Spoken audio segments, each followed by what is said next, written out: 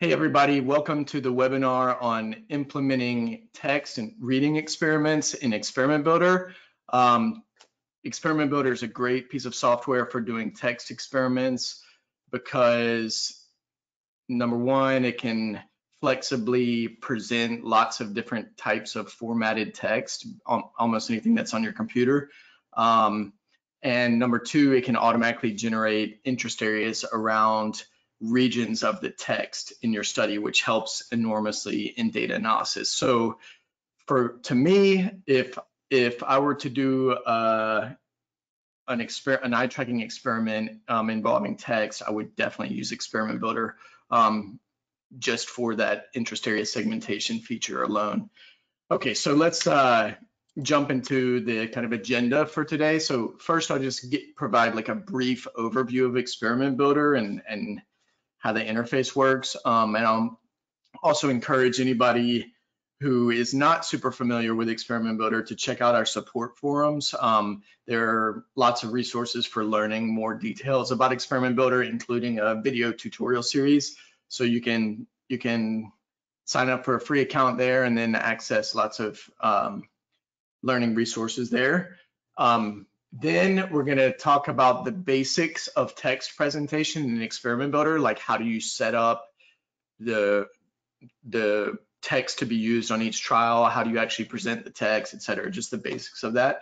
Then we'll kind of shift gears and talk about how you can use Experiment Builder's automatic interest area segmentation tool and how you can configure options to determine where the interest boundaries will be as this tool is used.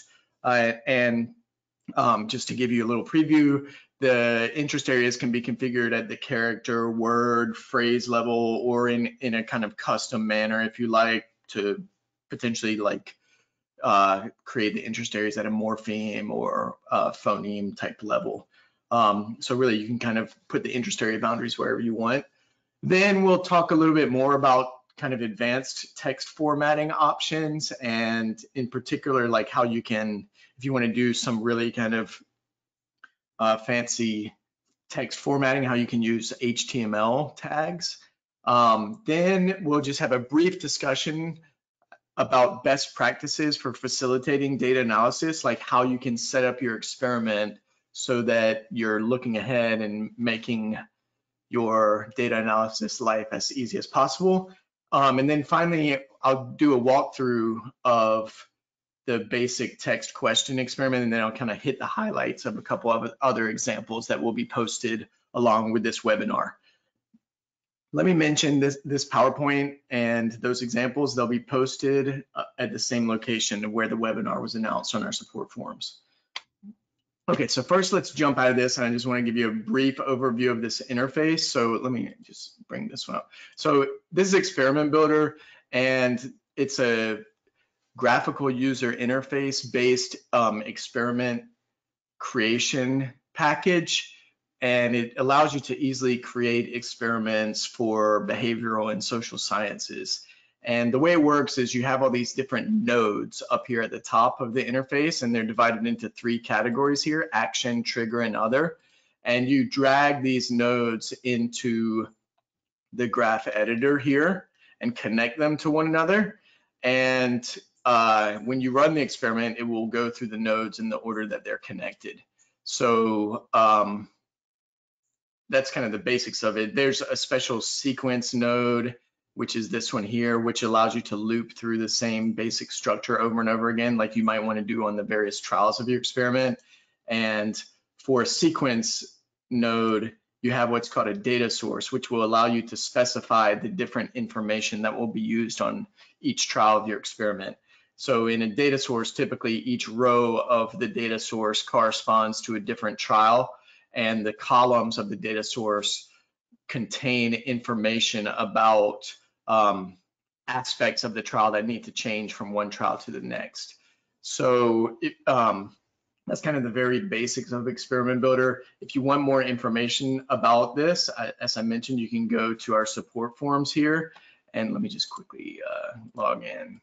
Like when you log into the support forums, it's free to make an account. You can you can go to video tutorials, or you can get to these video tutorials by going getting started with experimental programming, and then you can go to getting started with the experiment builder, and that points to lots of information about how to set up experiment builder, how to set up the licensing, and then you can access the video tutorials here, and that gives you a more kind of in-depth walkthrough of the basics of experiment builder. Okay, let's jump back to the PowerPoint. So let's hit the highlights of what's involved in a reading experiment through this PowerPoint, and then we'll jump out of this again and go back into a walkthrough of how the text experiment works. Let's jump here. So first, in terms of the basics of text presentation, the first thing you want to do is set up a data source like I just mentioned, and you'll have different columns for different aspects of the trial that will change from one trial to the next, and you will need to set up a column that will contain the text that you want to present on each trial. And so that's the first thing to do, is just you can add a column using this little button here in the interface, and then you can enter the text here, and you can copy and paste from a spreadsheet editing software package like Excel or something similar, or you can import a tab delimited text file or other formatted text files to populate the data source. But the idea is you get the text in this data source first of all, okay? Then you add a display screen action. So sorry, I'm going to jump out of this again for a second. So by display screen action, I mean one of these guys that looks like this. And then you can double click on it, and from there you can add either a text resource or a multi-line text resource. So let's go back into this one. And if you add a text resource, it'll kind of look like this in the screen builder space. And basically you can make a reference to the data source column that contains the text for each trial from that text resource's text property. And that will make it so that it won't present this placeholder text, which by default would just be the word text. Instead, it will present the text that you have entered into that data source column. So when you run the experiment, you won't see that word there. You'll see whatever's been specified in the data source column. So if you're going to do, maybe if you know all your text is only going to be on one line, or you want to just do like a single word or something like that, then you can use a text resource. But generally for reading experiments, I think it's a better idea to use a multi-line text resource. And that has to do with a few reasons. First of all, it has the ability to wrap to multiple lines. So if you use this just normal text resource, then if the text is longer than the screen is wide, basically, it will just go off the screen. It won't wrap to another line of text. So that's kind of limiting in a way there. Second, with a multi-line text resource, you can easily like left justify the text. If your experiment is set up to use a top left screen location system, which is one of the options in the preferences of Experiment Builder, then you can do that with a simple text resource as well, but it's just a little bit easier and simpler, I guess, to use a multi-line text resource. So for those reasons, I tend to recommend a multi-line text resource, even if your experiment is only going to have one line of text on each trial. If you're going to use a multi-line text resource, then after you add the multi-line text resource, you can double click on the screen builder space, and it will bring up the multi-line text resource editor that will look like this thing. And then you can use this little button here. You can basically put the cursor where you want, press enter a few times to move the cursor down on the screen some to position the text where you want it to be. And then you can add a reference. You can use this button to add a reference at the current cursor position. And you'll see something that looks like this, but when you run the experiment, as long as you make a reference to that data source column that specifies the text that you're going to use, then instead of seeing that symbol, you will see the text of each trial. And so that's how you basically present text that can change from one trial to another using a multi-line text resource. Okay, so that's how you actually use the information in the data source to present the text.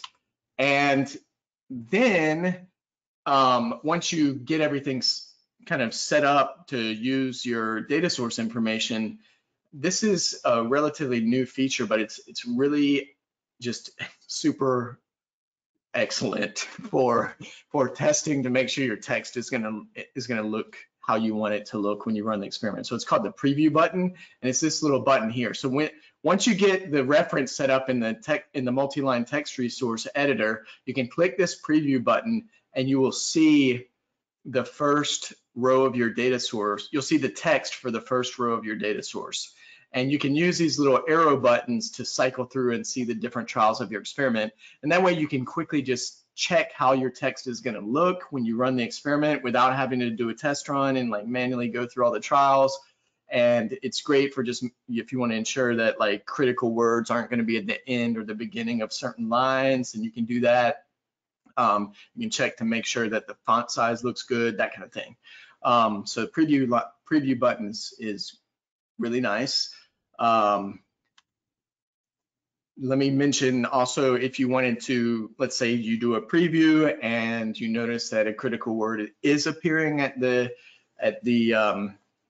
end or beginning of a line. Sometimes people don't want to do that because of their kind of special eye movements that are called return sweeps that would basically move from the end of one line to the beginning of the next line. And that's going to kind of complicate your data analysis life.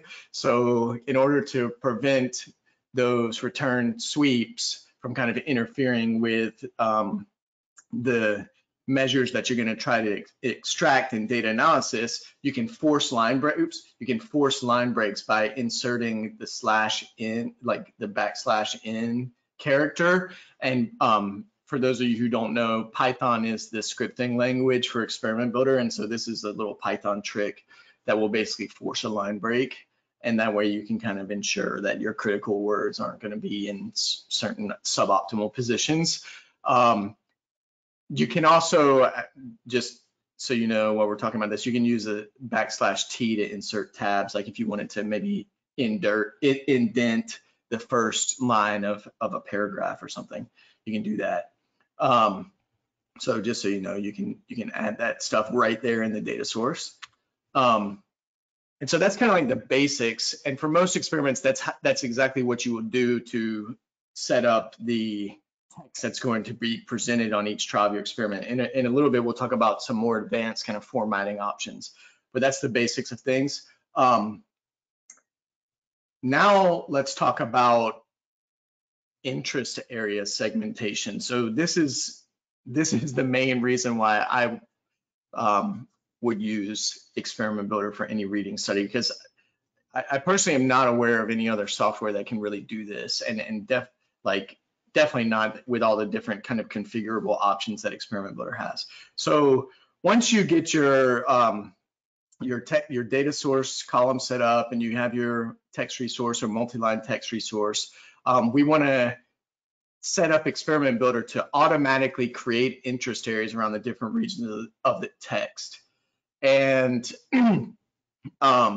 this is basically to prepare yourself, like the participant's not going to see these boxes during runtime, but the idea is to prepare yourself for data analysis. So if you're using Data Viewer and you configure Experiment Builder to set up these interest areas, then when you run the experiment and collect some data and then open it in Data Viewer, you will see these interest areas. They'll just automatically be associated with the trials.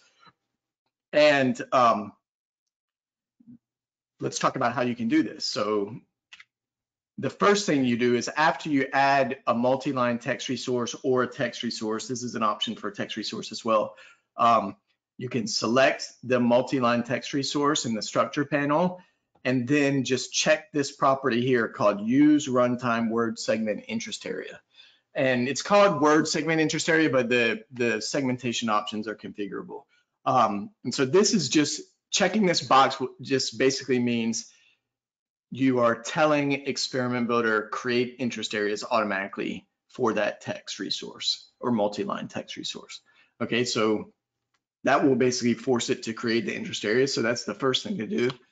Then you want to configure the preferences for that text interest area segmentation. And so you can bring up the preferences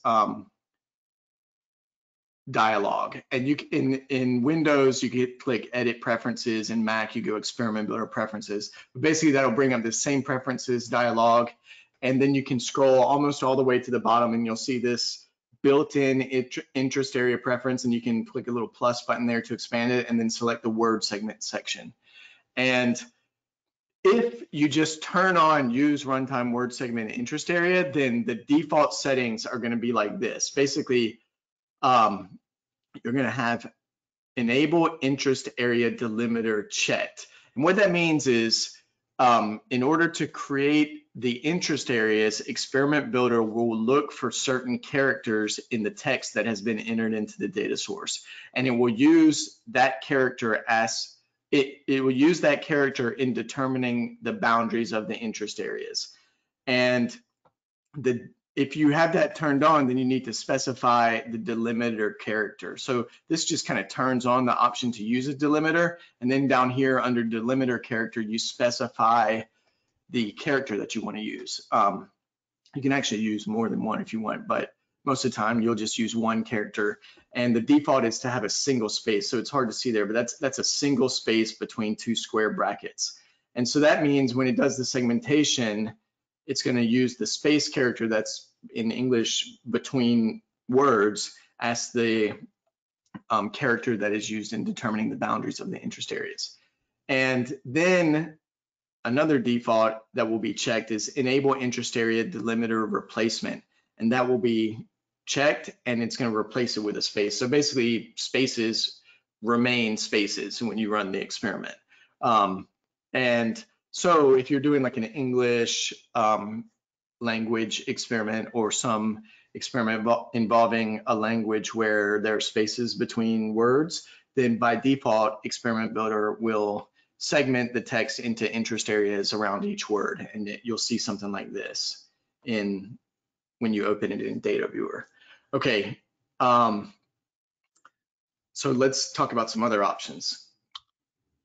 If you want to segment the interest areas around each character, then there's actually a built-in option for doing that so that you don't really have to edit any of the text in the data source. You can just check this property. And when you check that, the other irrelevant preferences will be hidden. When you uncheck that, they'll come back. But if you check that property, then you will see something like this in Data Viewer. So you'll see basically an interest area is created around each character of the text. And this goes for any language. So if this is often used in Asian languages, or especially like Chinese, where there might not be spaces between characters. So you can check this, and then you'll get a different interest area for each character. Another option is to basically put the interest area boundaries wherever you want. So if you wanted to put them at the phrase level, then in your data source, you could add a special character. Like here, I'm using the character asterisk. You can put that wherever you want the boundaries to be, and then check interest area delimiter again, but change the delimiter character to that asterisk. And then in this case, we want to replace that with a space. So if you put them like this, then you'll see the interest area boundaries will be set up like this. Okay, so this is you can pretty easily set up the interest areas to be done at a phrase level by using this option, and you can make it so that the participant's not going to see those asterisks by using delimiter replacement and then using a single space. So this will be replaced with a space for what the participant sees. If you wanted to, I didn't make a slide for this, but let's imagine if you wanted to like make book and worm be two different interest areas, but still be presented as one word for the participant, then you could put an asterisk like in between book and worm there, and maybe bar and book hue would be another.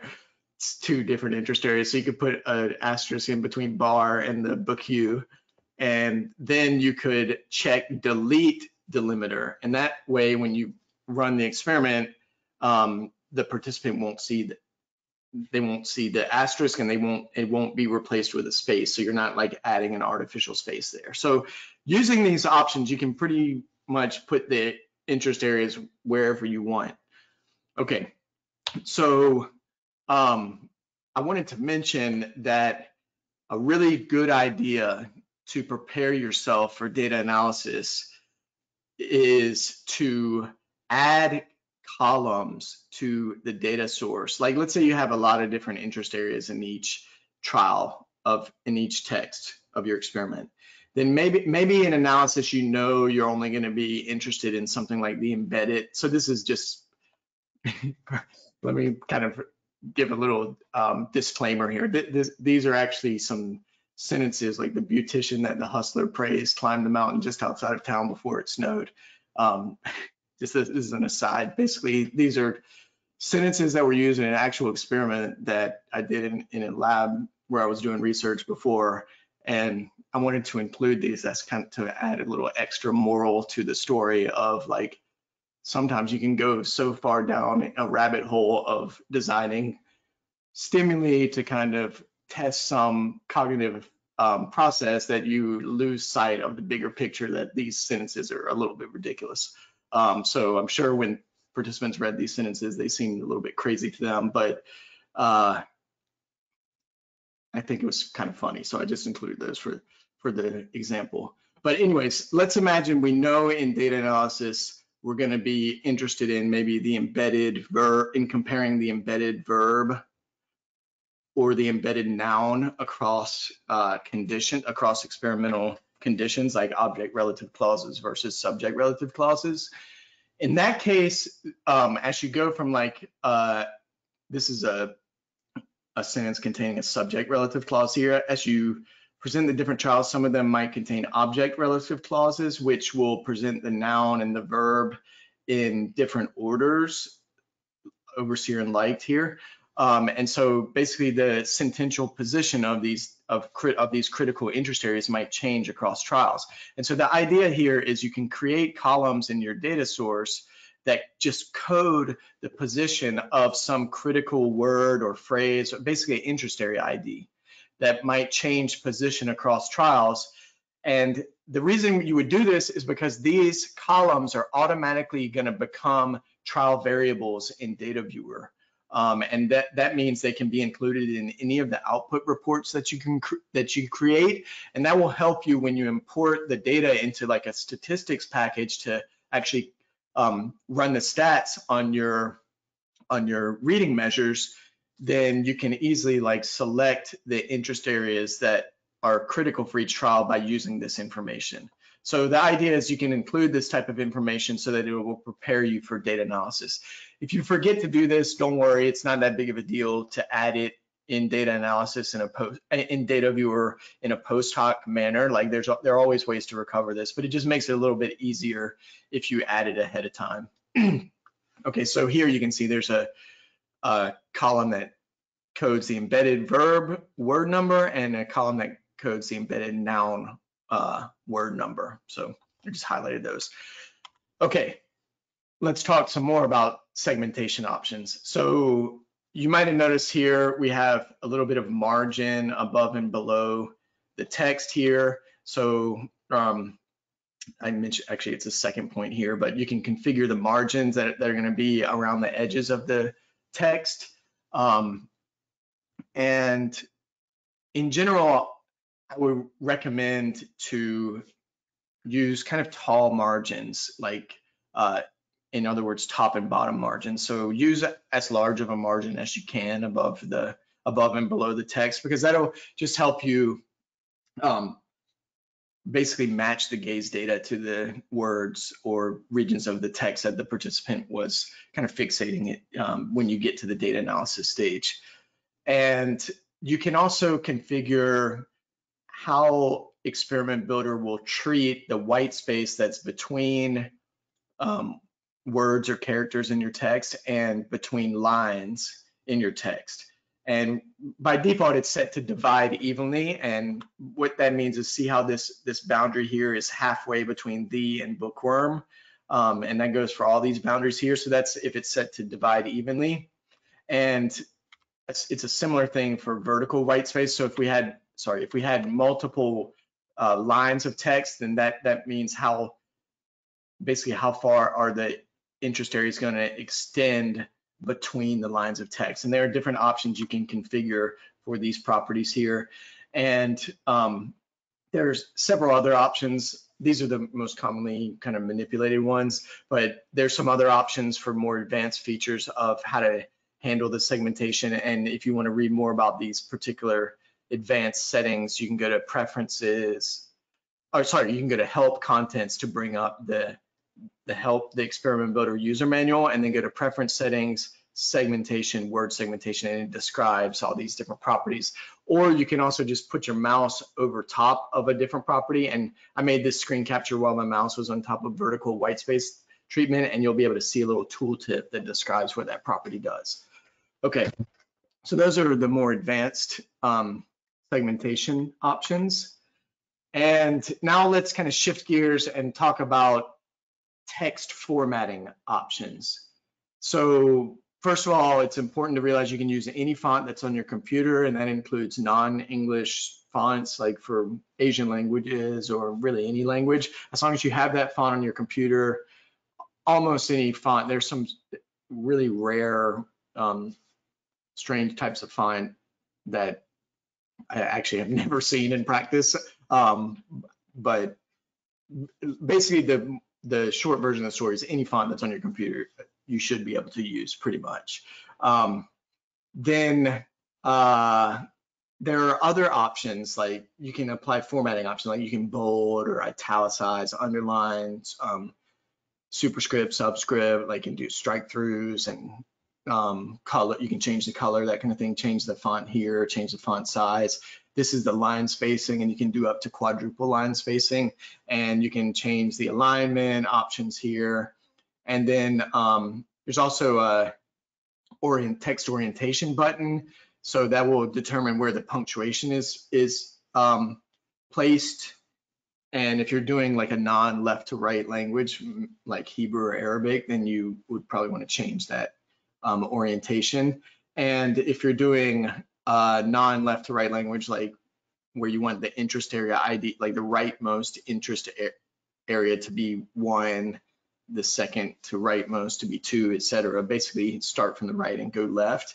Then you can, in the preferences word segment, turn on this pixel-based thing, and then you can change the segmentation direction to control the way the interest areas are segmented to ensure like right to left, or you can also do top to bottom type changes. Okay, so that's kind of like basic formatting stuff. If you want to do more advanced or configurable formatting, then there's a relatively new feature that in Experiment Builder that allows HTML tags. And so basically just right there in your data source, you can kind of see the different rows of your data source. If you select a given cell, you'll be able to see all the text up here in the kind of preview panel for that cell. So if you select a cell, you'll see the contents up here. And you can see that HTML tags have been added here. And like, so here's a word rushing, and you can see there are tags around it that make it appear red. And you can do a lot of different things with this. You can change the font. So you can see here the font, you can change the size in different ways, line spacing, color, italics, bolds, that kind of thing. Basically all the different, these kind of HTML style options. I would recommend to use the CSS HTML style. Just in playing around with it, it seems like the easiest one to use. And I wanted to point out, if you are gonna this kind of HTML option for formatting text, it's really useful if you wanted like a particular word to be different than the other words in some way. But if you're playing around with this stuff and you want to just check to make sure it's working out correctly, that's where this preview button really comes in handy. So like you can just set up your HTML tags in the data source, then use this preview button and quickly cycle through your different trials with these arrows, and you'll be able to see in the multi-line text resource editor, you'll be able to see what it looks like, and that will tell you if you got it configured correctly. And the interest area segmentation, I didn't mention this on this slide, but the interest area segmentation is, you can still use it in just like you would for regular text. So you still have all the kind of options for doing interest area segmentation. Okay, so now let's talk briefly about some best practices. I realized as we were going through this that I left one off, so I'm going to add that here.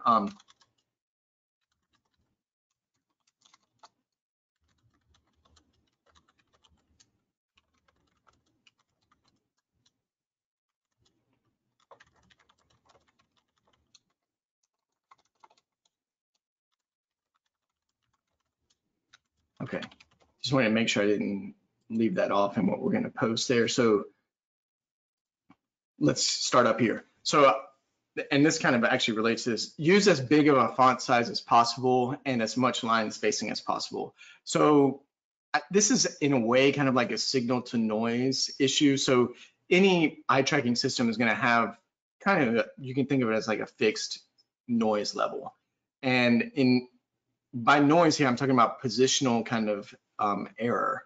And the noise in an iLink system is super low, but still the idea is like, if you use super tiny font, then it might be hard to distinguish like which character or which word they're looking at when you get to data analysis. So without kind of violating, you know, the goals of your study, just use as big of a font size as possible. It just makes data analysis a little bit easier. And I would say in terms of interest area creation, this is just my recommendation. You can kind of do it however you want, but unless you've kind of have an a priori idea about which phrases might be critical for analysis, then I would kind of recommend to do the segmentation at the word level. So in other words, create interest areas around each individual word. The reason is because it's a little bit easier to combine smaller interest areas into larger ones than it is to split a large interest area into sub interest areas. I don't want you to stress too much about this. You can always change your interest areas after you've collected data. And one of the ways is you can just literally go back to your original experiment builder project, change the way you've kind of added delimiter characters and set up the interest area preferences, and do it. You can even add like a 10 millisecond timer or something for each trial so it times out really quickly, and basically just do a run through to generate and maybe turn off randomization of the trial order so that you know which interest area goes with which trial.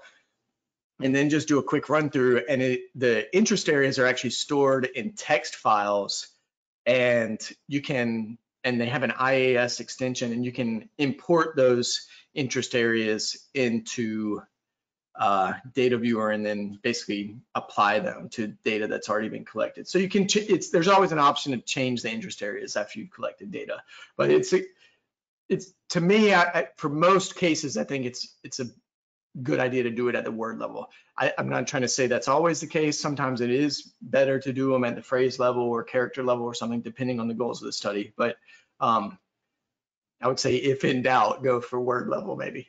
Okay, this one, I personally don't really have a strong preference about fonts. In a way, it's kind of a trade-off because I personally kind of think Courier New looks a little unnatural, but there are two categories of font. There are fixed width fonts and variable width fonts. And fixed width means that each character is the same width. So in this PowerPoint, I am not using a fixed width font, and you can see that the I is skinnier than the E, for example.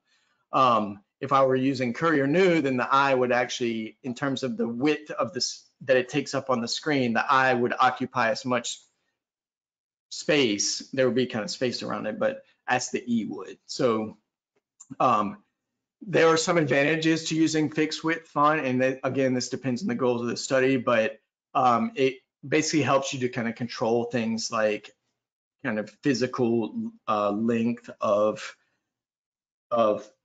words that have different characters within them, things like that. And if you were going to go into doing an analysis that involved, like, let's say you've segmented the interest areas at the word level and you want to like see which character they're looking at, it might make it a little bit easier to kind of map the gaze to the characters, because you could basically just divide the width of the interest area minus maybe the margin width that was included to the left and right, but you could divide that by the number of characters and that would give you kind of a rough indication of where each character was. So there are little tricks you can do like that, but some people will have a strong preference about this, and you might want to consult the literature or something for more information about that, but this is a consideration. I already mentioned it's a good idea to log the interest area ID of critical regions of the text as columns in the data source. That was like the embedded verb and embedded noun that I mentioned earlier. And the preview feature of multi-line text resources is super useful. And then finally, like, use as large of a margins as possible above and below the text for the interest areas. That can help you in data analysis. And of course, I feel a little bit like obnoxious saying this, but always pilot test your data. That unfortunately doesn't happen as much as it should. Okay, so that's all I wanted to go through in terms of this PowerPoint. This will be posted on the forum, so you can check that out. But now I think it's a good idea for us to do a little, let me save this, to do a little walkthrough of this text question example that's going to be posted on the forums as well. So if you're familiar with Experiment Builder already, it's going to seem very basic. It's not a complicated example. So basically, there's some instructions at the beginning. You can double click to see what they're doing. And then you wait for a key press here. It's set to any key or timeout after a certain amount of time. Then do the eye tracker calibration here. And you want to use a background color that's similar to the background color of your stimuli. And then we hit the trial sequence. And this is where we're going to loop through all the different trials. And it has a data source associated with it. And you can either access that data source by clicking here or by clicking on the drop-down menu that lists all the data sources of your project, which would usually be one. And in this case, the data source looks like this, and they're basically two counterbalances in this experiment, 1 and 2. And when you run the experiment, you're only going to use one of those two counterbalances, and you'll get a choice of which value you want to use, 1 or 2. And then when you run it, it will only use the rows that have the value that you chose. And that's because that counterbalance column is chosen as the splitting column under randomization settings. So this one basically has two versions of the experiment in one. And that's because, I kind of pointed this out already, but each sentence, you can see this is an object relative clause form, the beautician that the hustler praised climbed the mountain. And then down here for the second counterbalance, it's the same basic sentence, but it's presented in its subject RC form. So the beautician that praised the hustler. So the idea is across participants, you're presenting the exact same sentences in all the experimental conditions. Okay, then you have a couple practice trials at the beginning. So a lot of these columns are really just to kind of help control randomization and just for record keeping sake. So actually, let me just start at the beginning. A unique identifier for each row. Then you have an item code. So 1 through 12 here correspond to 1 through 12 here, and you have practice 1, practice 2 here. And that might just help for doing different kinds of statistics. So it's just for record keeping sake for data analysis.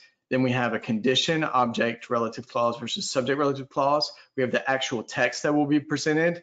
Then we have the question that will be presented on each trial. So in this experiment, it presents text, participant presses a key, presents a question, they press Z or Z for true, slash for false. It's like a true false question. It's not even really a question, it's a statement, but Z or slash. And then some trials don't have a question, that in this case is handled by putting no question in there. Then we have a couple columns that code the word number of the embedded verb, the RC verb, relative clause verb, and then another column that codes the embedded noun position. So in other words, it's the interest area ID of the embedded noun. And then we have block type, practice or experimental. And that's used in the randomization scheme to just ensure that once we randomize the order of the trials, which will be done because this enable trial randomization is checked. So that will basically randomize the order of the trials for each participant. But before that randomization is applied, it basically constrains the randomization so that all rows with a similar value of this column block type stay together, and the practice will come before the experimental because randomize is unchecked and practice comes before experimental in the data source. So that's basically how we're randomizing the trials. And then we have the expected key, like which key should they press if they're going to answer the question correctly. And that's used in determining accuracy and that kind of thing. And then finally, we have the counterbalance column that I mentioned.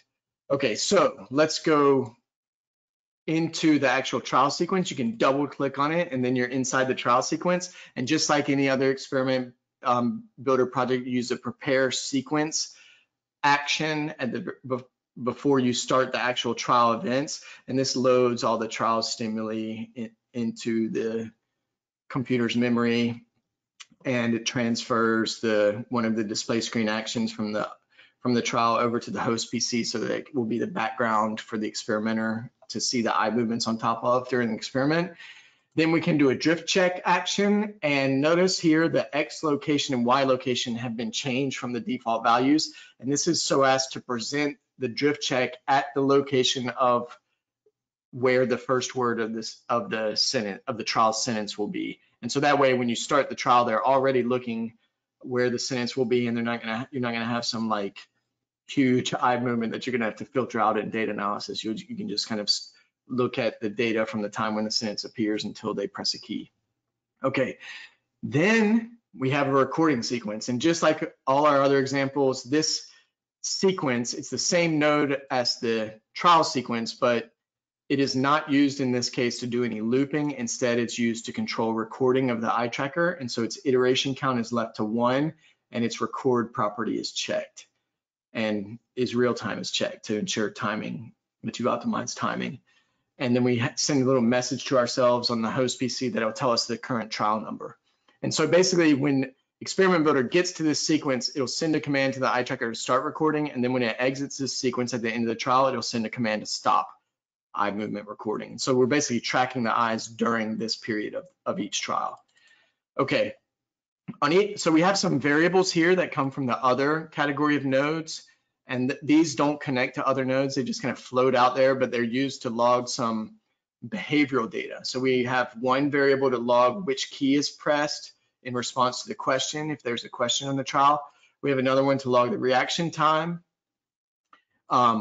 We have another one to log the accuracy, and we have another one to log the reaction time to the sentence. So this one's for question, reaction time, and this one's for sentence. And so on each trial, before the trial begins, we reset those variables using this update attribute action to just some kind of missing value. And that's mostly for the question in case they either don't have a question or it times out, then we don't want the value from the previous trial to linger. So we're just going to kind of clear those out before we start the trial. Then this is kind of the critical display screen action that handles the presentation of our text. And we always use messages to mark the time when these events happen in the data file. And if we double click on this display screen action, there's our little reference that I kind of mentioned earlier. But if you expand the display screen action here, you'll see that it contains a multi-line text resource. And to edit the multi-line text resource, you just double click somewhere on the graph editor, and this brings up the multi-line text resource editor. And you can see this button here was used to insert this reference. And let me just insert another one to show you how it works. So you click here, and then you can grab information from elsewhere in your project. And in this case, we want to grab the information in the text column, and we can double click there, and it adds the reference up there. And then when we say, okay, we've added the reference. I'm going to delete that because we don't want that. And if you wanted to just check what this reference is, you can double click on this existing reference, and it'll show you, you can see it refers to that same text column. Okay, so we're going to see the text appear here. And if we want to preview it, we can click this preview button, and we can cycle through the different rows of the data source using this. And that looks pretty good. So I can turn off the preview. If you wanted to change the font characteristics, you can select it click and drag to select and then change the properties up here, change spacing, whatever. In this case, it's all single line, so it doesn't really matter in the spacing. Critically, for this multi-line text resource, we have that property use runtime word segment interest area. So that's going to make it create the interest areas. And since we're talking about that, we can go to the preferences, edit preferences, go all the way to the bottom, built-in interest area preference, word segment. And this is where we can change those settings that we discussed earlier. So you can see it's got enable interest area delimiters checked. We got a single space. See in that box there. We're replacing it with a single space. So that's all set up how we want it. And in this case, I used top and bottom margins of 50 pixels. Okay, then wait for a key. And in this case, any key that's pressed on the display PC will end the sentence presentation. Then we log the sentence reaction time to that sentence RT variable here. So we have a reference to its value property on the left, and we do a little bit of calculation. This is discussed in more detail in the Experiment Builder video tutorial series, but we're basically just subtracting the display text time. That's the time when the text has appeared. We're subtracting that from the trigger data time property of this keyboard text trigger. So it's basically how much time has elapsed from the time this occurs until the time a key is pressed. And that is our sentence reaction time. Then we're going to check to see if there's a question on this trial. And the way we're doing that is with a little conditional trigger. So let's zoom in so you can see. There's a little check mark here and there's a little X mark here. And you set up a logical comparison here. And here we're comparing the value in the current trial's question column, which is this. And we're seeing, does it equal the string no question, which you can see for the trials that have no question, that's what's entered there. And it needs to be entered exactly the same way there. If that's true, then the experimental flow will follow this check mark. If it's false, it will follow the X mark and go this way. So if there is no question entered in the data source column, we're just going to go ahead and skip to the very end of the trial to this blank screen, clear the screen out, and then add a row. We have a results file up here. This just adds a tab delimited text file that will be saved in the participants results folder in the project directory. And this will include all the values of our behavioral data variables and all the values of our data source columns for each trial. So because we have an add to results file node at the end of the trial, it'll write a row for each trial. So if there's no question, we just skip ahead, clear the screen, and add a row to our results file. If there is a question, we go over here, and to create this screen, I actually just literally copied and pasted this display text screen. I renamed it to display question, and then I double clicked on this one here, and then changed the reference from text to question. And that way I just ensure that it's the same font, same position, all that kind of stuff. You don't have to do that, but I don't know, seemed like a good idea to me. So that's, again, the question's going to be presented there. For this one, for the multi-line text resource, I turned off use runtime word segment interest area because for this experiment, you probably don't care about eye movements during the question, so we don't need any interest areas for it. We're actually going to probably filter that out by using interest periods in data analysis, which we'll talk about it in another webinar. We're going to do a totally different webinar on data analysis for reading studies, but basically we turn that off so we don't even create interest areas for that. Then we wait for a keyboard response, and this only accepts / or Z. I just selected this, held the control key and clicked on the keys that I wanted to allow, closed it, and it selected / and Z. After they respond, then using a different conditional trigger, we check to see if the triggered data key property, so that's the key that was pressed that caused this trigger to fire. You can see you can make a reference by going to keyboard, triggered data, double click key, and it inserts a reference like that. And if that matches our data source column expected key, you can see we got Z and /. So this is the key that corresponds to the correct answer. Then We're going to go over here to an update attribute action that will set our variables. We're going to log which key was pressed to the key press variable, log our reaction time to the question, just how we did for the sentence, but logging to a different variable. And then we're setting accuracy to 1. So if they're correct, we go over here and use these. If we're incorrect, we set everything the same except set accuracy to 0. And then in the trial. And we have a little timeout here. If they don't respond in 10 seconds to the question, then this will fire instead and we'll end the trial. So that's how this basic text question experiment works. And let's just do a test run so we can see what happens. So I've learned that when you run this webinar software, screen sharing will, it won't be able to show what Experiment Builder shows. So I'm going to turn on a webcam so that you can see what is shown. Okay, so I got a little webcam pointed at my screen, and I'm going to close that, and I'm going to do a test run. This is not how you do real data collection. You should deploy the experiment and then run from a deployed folder. But if you're just testing it, this is how we can do a test of the experiment. And I'll just say yes, that's fine. We're doing a test run. It's building the project. And I have my host PC, while it's building, I have my host PC set in mouse simulation mode, so I'm not going to actually calibrate an eye tracker. I'm just going to simulate eye movements using a mouse. And this is the name of the data file for the participant. That's the EDF iLink data file that will be saved for the participant, and I'll just use the default test. It's asking which value of the column counterbalance. Remember, we had 2 versions of this, 1 and 2, so I'll just use 1. And we'll see some instructions once it gets running. So we got some instructions. I'll press a key. We're now in camera setup mode. This is where you would normally go through all the procedures to calibrate the eye tracker. I'm going to skip that by just pressing O for output record because I'm in mouse simulation mode. And then we'll get a drift check. And I have to go over here to my host PC and move the gaze position on top of the drift check, because if they're not looking within 2 degrees of visual angle by default of the drift check, then it won't start. Then I'll press space to start the trial. So we have the text is presented here, and I'll just press, this is one of the practice trials. I'll just press a key to get past that. And then we have a little question. So I'll press Z or /. Then we got the next trial. Okay. And press a key. Answer the question. I'm moving the gaze cursor on top of the drift check.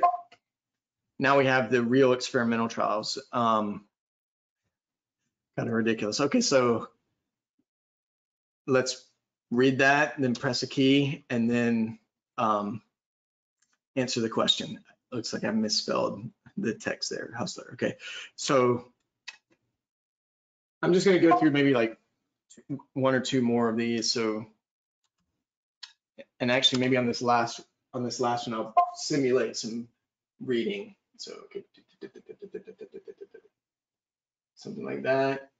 All right, this is not real eye movements, and then maybe I'll simulate some reading on the question, whatever, and then I'll press a key. Okay, so now I don't want to go through all the rest of them. I'll press Control C, which will end the experiment early. I'll turn my webcam off, and let's take a look. So this is my experimental folder.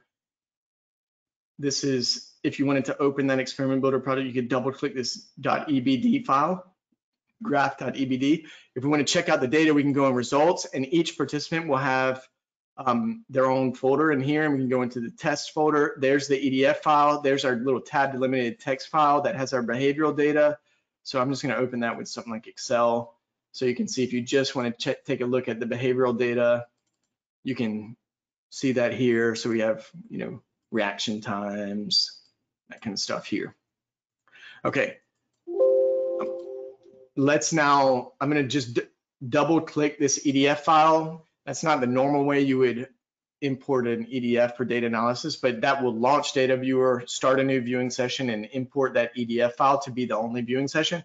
And you can see we're seeing the question from the trial, and that's because that was the last thing that was presented to the participant in this experiment. I actually, for for the last display screen action of this experiment, I have send iLink DV messages unchecked. So we're not seeing a blank screen for the end, which was technically the last thing they saw, but we're seeing the last thing. See how this one has send iLink DV messages is checked. That means it's going to show that last, and that's because we haven't set our interest period. So we're seeing all the data from the beginning of the trial to the end. So I'm just going to quickly set an interest period. We're going to talk about this more in another webinar.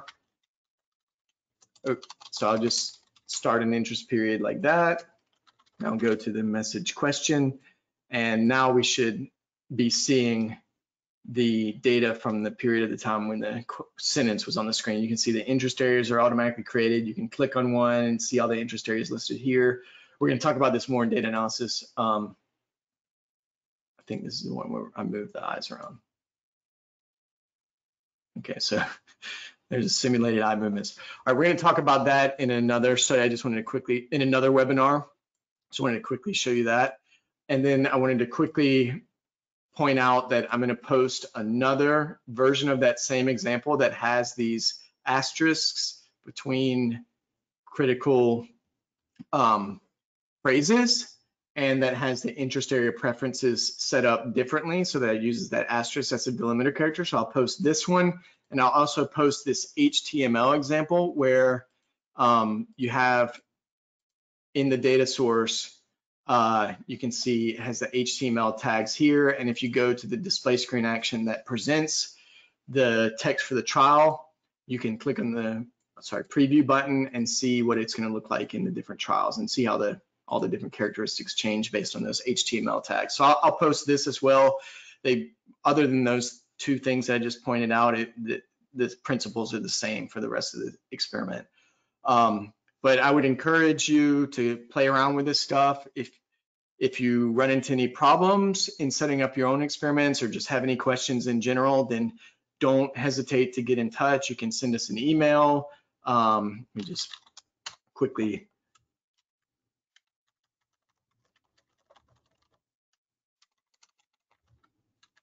You can write an email there, or you can go to those support forums and post there, or you can call us, or just get in touch however you want. We'll be happy to help. So good luck out there. Happy tracking, happy data analysis. And if you're looking to learn more about data analysis, in a couple weeks, I'm going to be doing another webinar on data analysis for reading studies. And we have also an introductory tutorial series on how to use Data Viewer generally. So you can check that stuff out. But anyways, thanks for joining, and take care.